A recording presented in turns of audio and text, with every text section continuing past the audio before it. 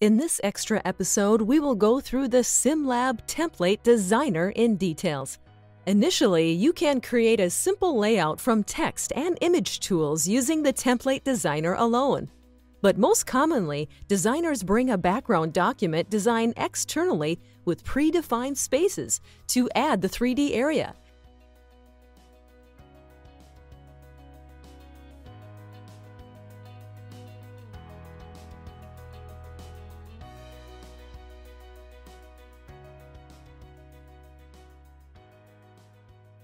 And also add buttons to activate certain actions like animations or scene states.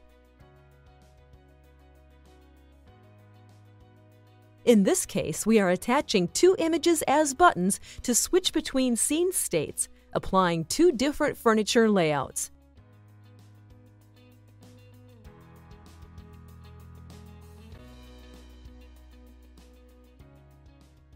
We can see here the two scene states we have in the SimLab Composer, and we have to use their exact names when adding the scene state type as a function of our image buttons.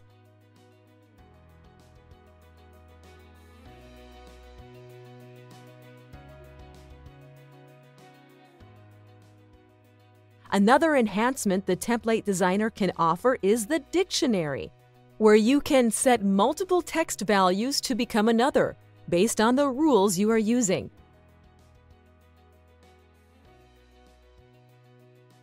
You can add extra rules by clicking the Insert Items button in order for you to apply them on all of your templates.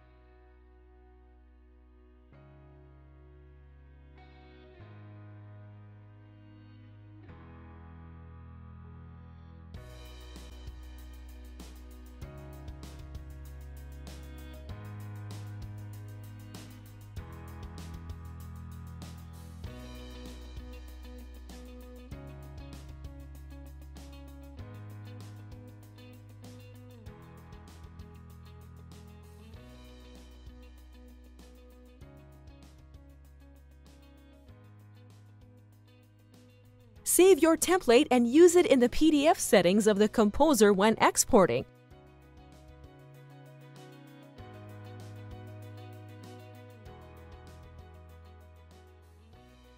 Run the file now to test your template and the buttons you created.